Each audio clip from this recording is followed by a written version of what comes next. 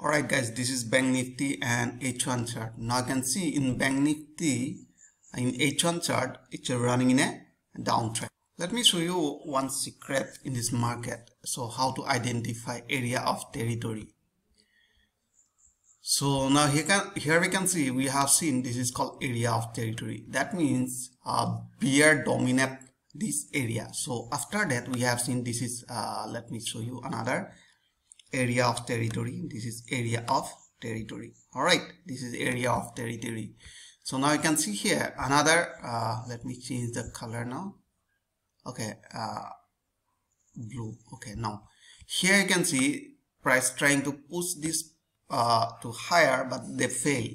Next they attempt to push the price higher to fail. Now here you can see price push to this level. All right, now this area called area of territory, right? This is area of territory. That means bear dominating this market. So after that, bull just trying to push the price higher but fail.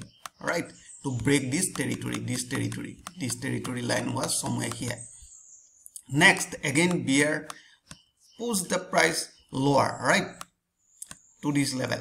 And again here in this area, you can say bull try to push higher but fail. All right, this is the bear territory, right? So here you can see this is called bear territory. Now see the wave.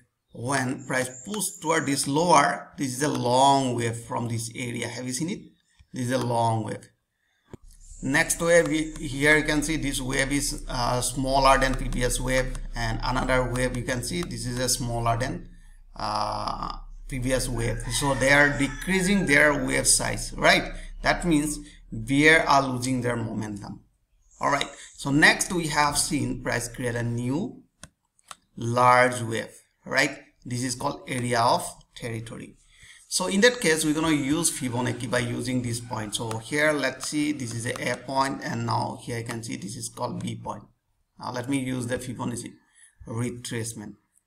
So when I draw this Fibonacci retracement, at that time we have seen 61%. This is the most reliable level, around 18,200.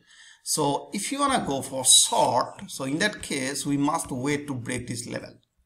Once they break this level 18200, it will go for short below this level. But remember, once they appear, bull signal will go for buy above this area, because it is probably to create new higher high, higher low, and higher high to this level. All right, so I hope you enjoyed this video. If you like this video, please like and subscribe. Thanks for watching.